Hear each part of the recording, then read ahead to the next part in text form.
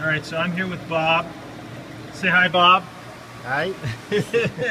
And Bob is here on a day when we're closed here at the Ocean Explorium, but he made an appointment.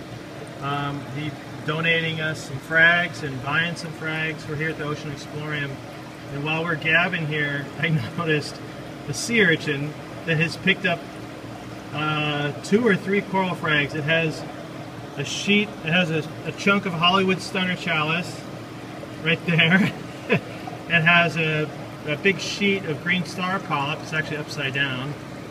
And then, I think that's all, actually. This is a royal urchin. And as they crawl around, they just pick up whatever shells and they carry them around in their back as they eat their way around the tank. And I just thought this was really funny that we got frags, and and he's carrying around on his back.